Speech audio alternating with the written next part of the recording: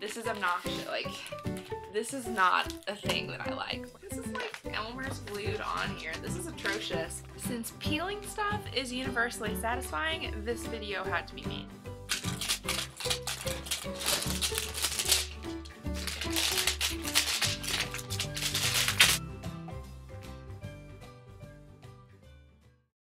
Book people, I'm going to share with you a book habit of mine. This is not a reading habit. This is like a care and keeping of books thing that I always do when I've got a new book from a previous owner, aka a library, that tries to protect them with a plastic covering. You'll see what I mean in a minute if you don't already have just a brutally sad mental image of the plastic wrappings that people slap on dust jackets on books. And I didn't know if this would be interesting to people, but I do it a lot, so I thought that I'd make a quick video and show it.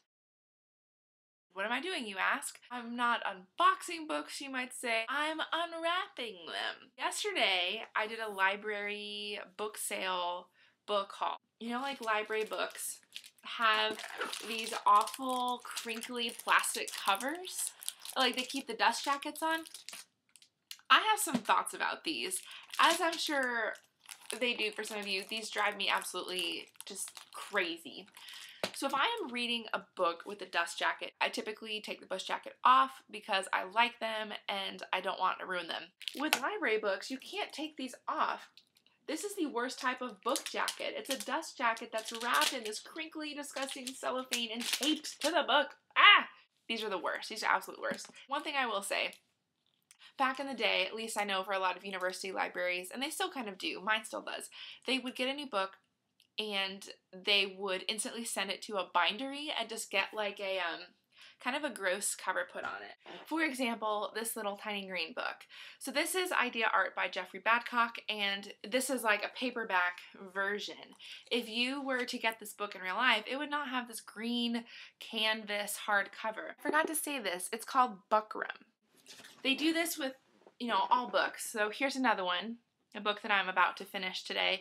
This is a paperback book. As you can see, the inside, like the actual penguin paper cover is in this cover, but they've sent it to the bindery and had this like library proof it's like a cast for books. How boring is that? Working at a library, I like feel more passionate about this. The plus side to this is that you get to keep the diversity of the bookshelf. It'll just look nice. It's colorful, you see all the books designed. The payoff is when you read, this is weird. Whereas this is less weird to hold in your hand. I got a bunch of library books yesterday, and before I do the haul video and before I start reading them, I was taking off these covers, and this is like not an easy process.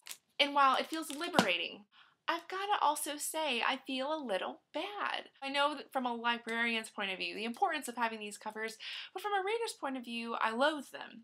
I also feel bad because one of my friends and coworkers is the girl that applies these like plastic bandages to books, and every time I like gleefully snip it off, I just think of her sitting there all day, every day, like carefully measuring the plastic and wrapping it in tape. Today, we're undoing all of that hard work, and I thought that I would show you this process. So this is how I'm going about it.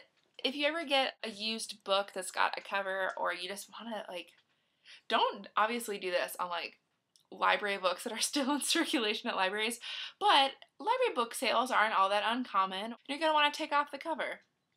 More power to you. Take off that cover. Then it makes me feel like the book is brand new. So I just took the cover off of this book, and now I have a brand new hardcover book, brand new, with like a completely unsullied book jack. Here's a question that I have, librarians of the world. If you're going to put these atrocious plastic covers on your book, why don't you put the stickers on the plastic cover? Isn't the idea of the plastic wrap to protect the dust jacket so it's like totally nice? That is not totally nice. I have so many books that have call numbers on them. These stickers are very conspicuous. So I know that there's a girl that sits there and wraps these books in plastic, and she's very careful. And so I can appreciate like other people's handiwork now that I do this. They have taken off the book jacket. They've taken these and laid these on top of a large sheet of plastic and then wrapped this like a present, okay? And then once the book jacket is like pseudo laminated, they stick it back on the book and then they tape it to the book.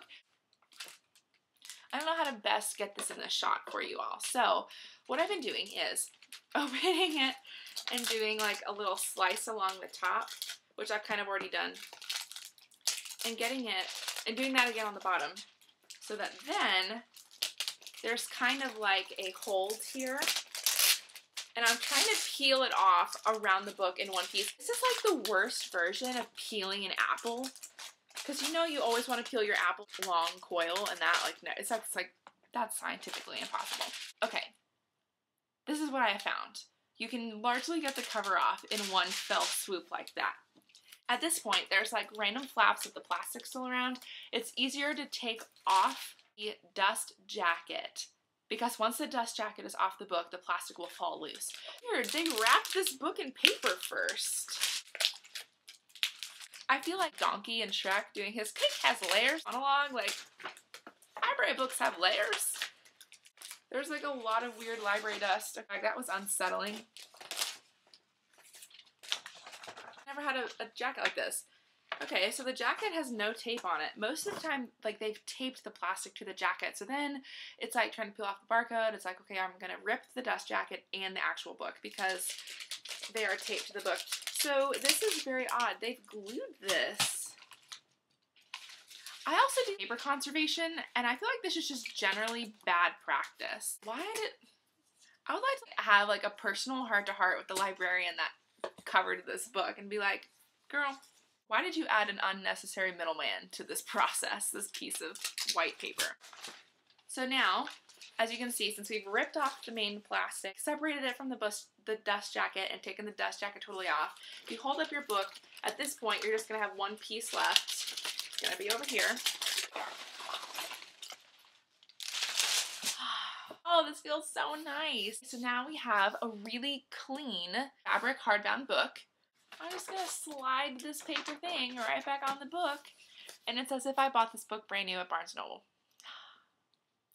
This is the life. A plasticless hardcover book with a dust jacket.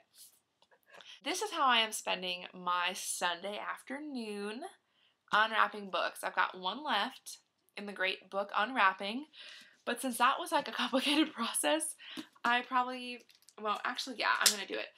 To recap, this one is different. This is how they've all been. There's been like this special library tape. It's almost like a gauzy medical tape.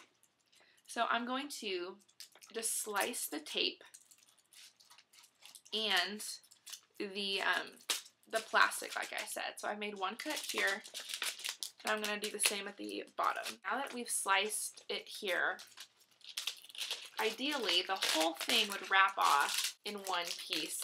Typically, like I said, since they're wrapped around the dust jacket, they are adhered to the book in two places.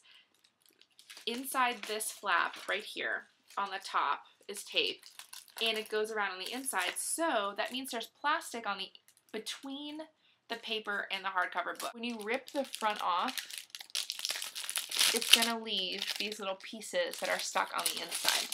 This reminds me of opening CDs. I guess maybe people still buy CDs, but you know, there's always like the security sticker across the top that has the band's name on it, and that was always the hardest part of opening a CD from its case for the first time. So once you get all the way to the back, you're going to have to snip the tape again. Snip the tape along the plastic that's loose. And here you've taken off the front of the wrapping. Now, you're going to want to take off the paper jacket, but like I said, it's taped on the inside. So you see, you can't just lift it. It's like taped behind. So I've been trying to peel that off without ripping the inside of the dust jacket, but if it does rip, it's okay because no one's going to see that. And then they also do it on the inside of the cover. Oh man, see, that's what happens. Oh, this book is gorgeous. It's got gold lettering on it. Same with the back. Dust jacket's off. Now all that's left is a book with these weird flaps. And this is the last tricky part The library tape is still there. You no longer need to cut things off. You just need to carefully peel library tape. It ripped the cover a little bit, but considering I paid 50 cents for this book and the dust jacket is mostly like flawlessly clean, I'm not going to be too concerned about this. Ta-da! Presto Changeo, a new book. So this one was exactly how all the other covers were as far as like getting the plastic off. And this one was weird because it had that inside paper, which I don't know what purpose that was serving. That was just a hassle. I don't know if this was interesting to anyone but me, but I know that me and a lot of my friends do library book sale hauls and then trying to figure out like the safest, most efficient way to take the plastic off without hurting the book, so hopefully that will help. Alright, I'm gonna go record this haul. Look for it soon, and I'll see you on the flippity flip.